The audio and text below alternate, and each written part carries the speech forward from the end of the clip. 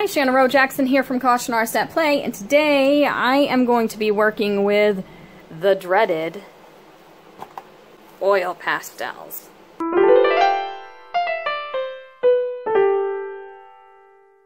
This is the first time I've ever used oil pastels on my channel. I have used them in the past, but not extensively. I'm going to be using the Van Gogh, I think it's a 24 set. And you can see, like, I've played around with them a little bit in my, like, sketchbook and stuff just to see, oh, they're upside down, how they are. These ones, they all have the light fast ratings right on the side, which is very exciting. So far, I like them. And, I mean, as far as I can tell, because I am not a pastel artist. And then I also have some of the Gioconda oil pastels. I love the Koh-i-Noor soft pastels, so I bought a small set, and these also have light fast ratings on the side, which, as you know, if you follow me a lot, for my fine art applications is usually a very huge must for me. So it's going to be one big experiment for me. So let's get to work. Okay, so welcome to the voiceover. This was quite an experience for me. I have to say, I haven't probably done a full actual pastel piece since I was a kid.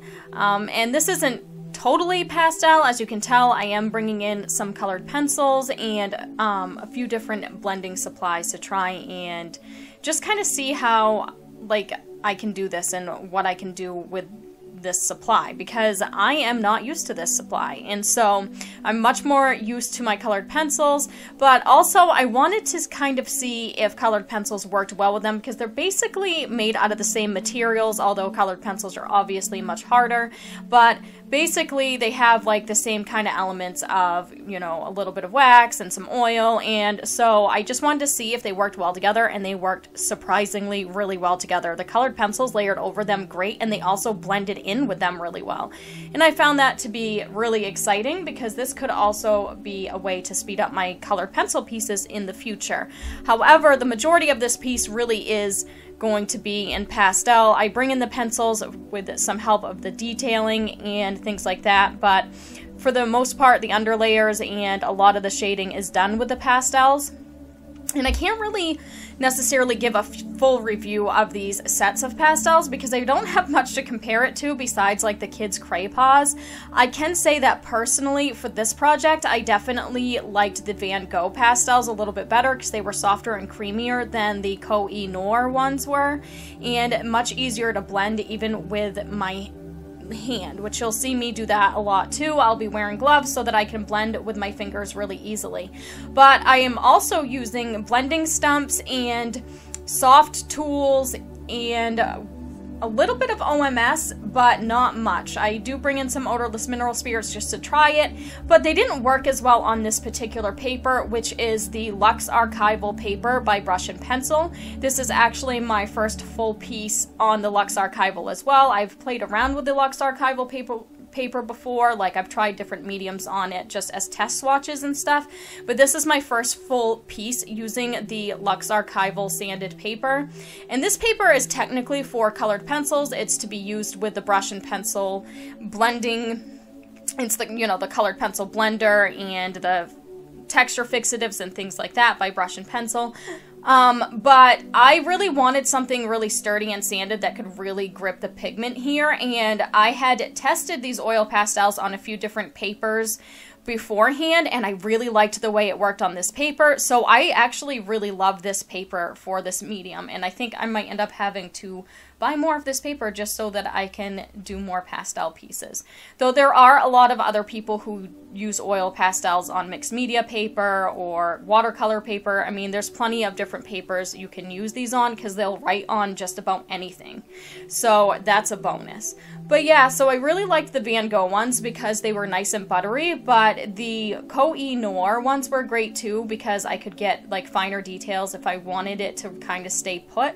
And I was able to use both in conjunction and blend both together, but the Koh-i-Noor ones just didn't blend out as buttery smooth as the Van Gogh ones did, but it might be, I don't know, like I need to try them on different paper as well together. But other than that, I really can't say like how much I like them compared to other things because, as I said, I'm very new to this medium.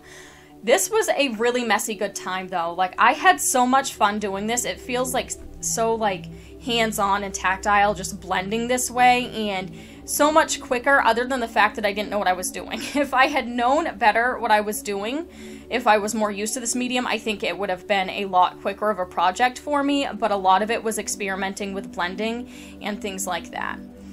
And as I said, I did try to use odorless mineral spirits in some places. You will see I have a little palette off to the side that I scribble some of these on, and I'll take my water brush that I have odorless mineral spirits in, and I will apply it with a paintbrush, and that worked really well too. However, on this paper, the OMS just kind of sits on top. It doesn't absorb as quickly as it does on other paper, so it took longer to dry. I found myself blotting it off because I'm impatient. So I think it would work fine on this paper, but just not as well as other papers. So for the most part, I didn't use that method as much as I expected to.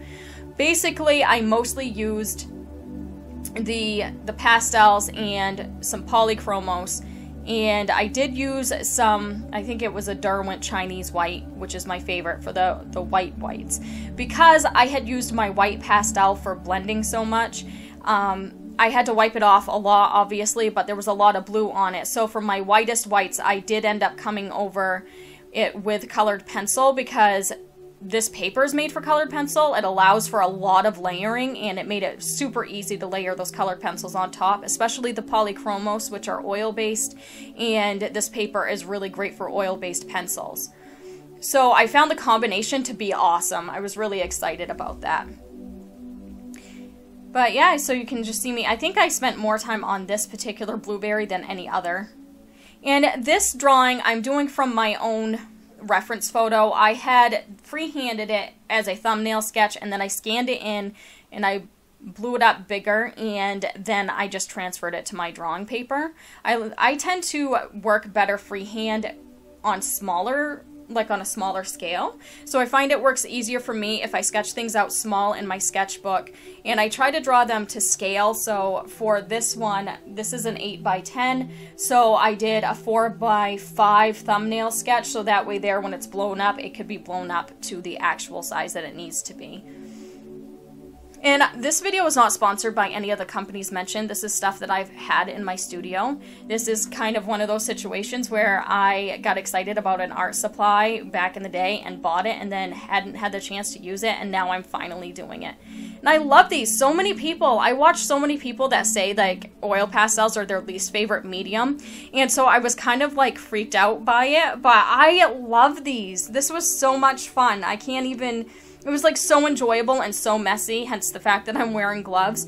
But it was just so cool to be able to blend so easily, and just so nice and creamy, and like, I don't even know. It was super exciting. And the fact that I can use colored pencils with it is just a bonus for me. And maybe down the line I will do one that is 100% oil pastels. Originally I wanted to try to do that, but then I realized like I also want to see what I can do with these supplies, and that also means like what other supplies can go with it. Like, I want to get the maximum benefit out of my art supplies, and so if I'm able to combine it with other supplies and make my life easier, I will. And with the smaller detail, it was just much easier for me to use some pencils, obviously, because it's a little bit more difficult to get fine detail with oil pastels, especially these ones, because none of them had like a point on them. I do have a small sampler pack of the Sennelier oil pastels, which feel like lipstick. I mean, they are really creamy, but I didn't use them as much on here because I didn't really have a lot of colors. Okay, so here is the final piece. I hope that you enjoyed me experimenting. I kind of rambled in this a bit because I didn't really have much to say other than the fact that I tried a medium that I hadn't tried since I was a kid, and I think I'm in love. I don't know. What do you guys think? Would you like to see me do more oil pastels on the channel? Let me know in the comments below. Alright, so thank you so much for watching. See you next time. Bye! Hey guys, thanks for watching. If you like what you see, please hit subscribe. Also, if you're interested in seeing more of my artwork, I'm on social media, so check out the links in the description below.